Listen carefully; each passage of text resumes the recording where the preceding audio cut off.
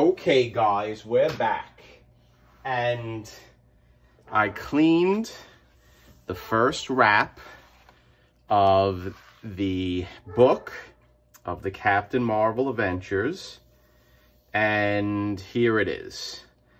So hopefully it came out better than I planned. It's always nice when it came out better. Now this right here, as you can see, the front and back is blending in with the other side, so it's hard to tell which is the front, which is the back. This is the back of the front cover. Not the front cover, the first page. So what I want to do now is I want to do the actual repairing of it. So the way I want to do it, since this is the front, this is the first page that you see, I want to flip it around and I want to apply the repairs on the reverse. But right there, as you can see, we have some rust infested paper. This is where the original staple was. I'm gonna get rid of that. There's no need to have that, in my opinion. It serves no legitimate purpose, and even though we are not leaf casting it, we are gonna do a repair where we are going to use Japanese mulberry paper and tengojo paper. So let's get rid of that. And I used, as you can see, a little piece of blue tape to pick it up so we don't cause more damage using maybe metal tools. And look how nice it picked it up, everyone. So tape is always good to use to pick things up that you don't want. Let's get rid of that too. There's no need for that. That doesn't serve any legitimate purpose as well. Rust is not good, guys. Rust is not good in cars and paper. So it's not something that I like. So if I was going to leaf cast that, that would be perfect. Boom, right in, done. But we're not leaf casting it. We're going to use Japanese mulberry paper and tengojo paper. Now, I just want to give it a little drying with the paper towels because I'm going to do the repair wet. I'm not going to do it dry. And I'm okay with doing it wet because you have to understand the adhesive that I'm using methyl cellulose, is essentially water and methyl cellulose powder.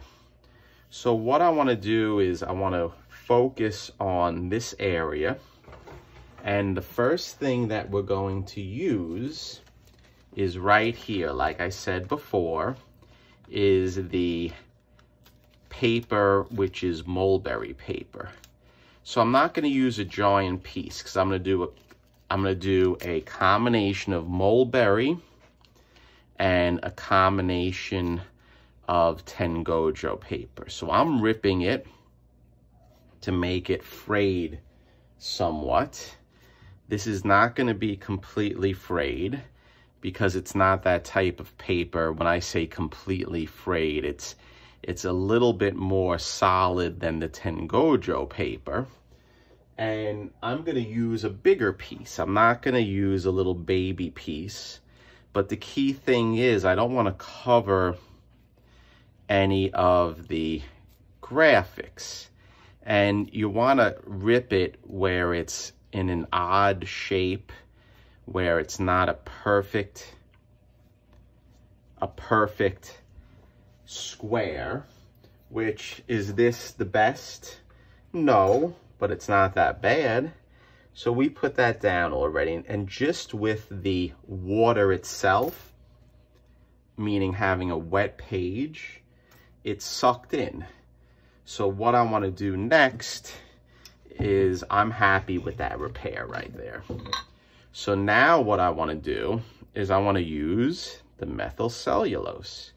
And what we're going to do is we're just going to blend the methyl cellulose in with the Japanese mulberry paper. And as you can see right there, once the Japanese mulberry paper becomes wet with the methyl cellulose, look how it just disappears.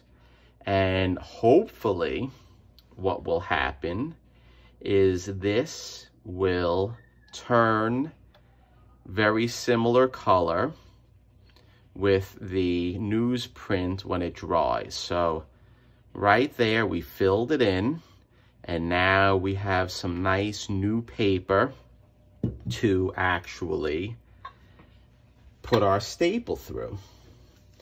So in addition, because I am someone who likes to do repairs a little bit stronger than most likely necessary, I'm gonna put a piece of Tengojo paper over the Japanese mulberry paper. So what I'm doing now is I'm ripping a piece, and I like to make it where, again, it looks like fiberglass matting or fiberglass sheets when you do repairs to Corvettes. And here it is. Here is the piece that I'm going to put over, because we're going to reinforce the Japanese mulberry paper. So I'm going to then brush the methyl cellulose, and this is all well and done when you do it when it's wet, because I think the water that's on the page and the water in the methyl cellulose will make everything gel together very nicely. And once it dries, it's going to make a very strong repair. So there you go, guys. That's it. Is it a lot easier than using leaf casting? It is. And we're going to see how this turns out, because we may turn around and just do simple repairs with the mulberry paper. And maybe we'll do a different system instead of doing the leaf casting. I don't know. The key thing is, I don't know how CGC would deem this, whether they would deem it restoration or they would deem it conservation. Now, I've done this before in books that I submitted to CGC, and they came back as being restored, not restored, conserved.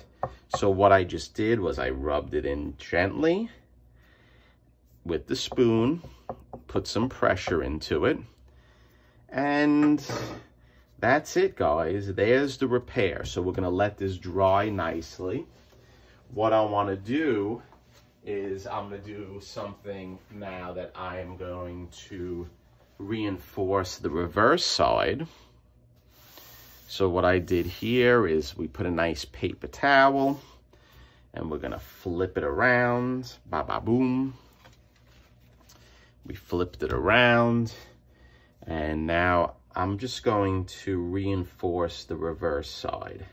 And you know what? I'm going to reinforce it. Why not? And I'm going to use now for the reverse side, we're just going to use a small piece of Tengojo paper. Let's do it. Why not? Is it going to hurt? If we're doing it, we might as well make it strong. So I'm ripping the piece here of the Tengojo paper, and that looks pretty good. Are we looking for perfection? As close as possible to it. But let's make it a little thinner, Actually, I'm going to do a very small piece right over where the staple was, and we're going to put it right here. And look how nice that blends in to the wet paper. And then what we're going to do is we'll put a little methyl cellulose, which again, you can use wheat starch, but I like the methyl cellulose because I have it done. I don't feel like making wheat paste. And this, in my opinion, works just as well. I think the wheat starch is a little more, better adhesive. It's a little stronger, but this will work fine for our purposes. So there you go, guys. We are reinforced. We are completed with this aspect of the first page. We want to make it nice and strong so we can put the book back together. It's nice and clean, and we'll find out how it's going to look very shortly. And to be honest, what I'm going to do is I am going to, in this upload, we'll see how this turned out. So stay tuned and we'll see very shortly. Guys, we're back. Just quickly, I want to show again, when you dry the pages, if you do any process, you really have to make sure that you are putting it under weight with the paper towels. And people ask me, how long do you keep it? I keep it as long as it takes to dry flat.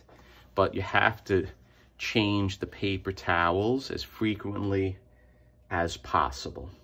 So we'll see how this turns out. We'll be back when it dries.